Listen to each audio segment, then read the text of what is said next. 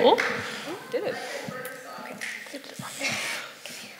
Hi, I'm Mariah. I'm from Millard South. Wait. Try again. I'm Mariah. I'm a freshman. Hi, I'm Shelby. I'm a sophomore. Hi, I'm Luce. I'm a sophomore. Hi, I'm Alexi, and I'm a sophomore, and we're all from Millard South. And this is our poem, Maybe God.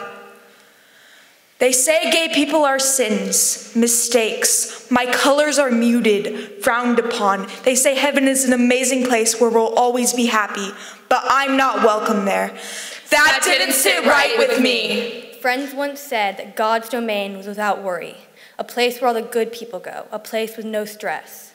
But the marbly gates are closed to you if you do not live by his rules. This definition keeps you locked tight in a copper cage. This definition excludes all colors of the rainbow. That didn't sit right with me. They told me his love was unconditional. I couldn't help but feel betrayed when he never answered. I was a baby bird pushed out of the nest, forced to learn to fly.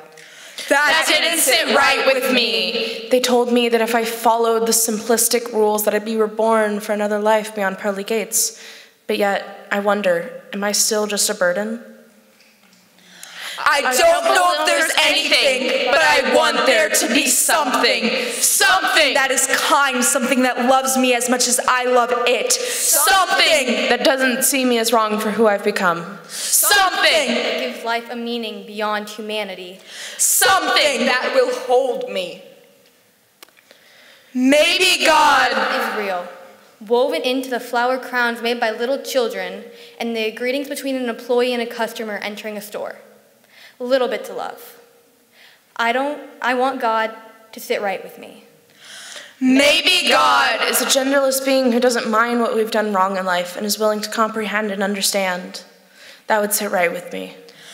Maybe God is a state of mind, a feeling that gives us hope when you feel like there's nothing to hope for, a feeling that sits right with me. Maybe God is us. Maybe we make ourselves. We can find the love we desperately crave, but only inside of ourselves. I want God to be something that doesn't just sit right with me, but sits right with us.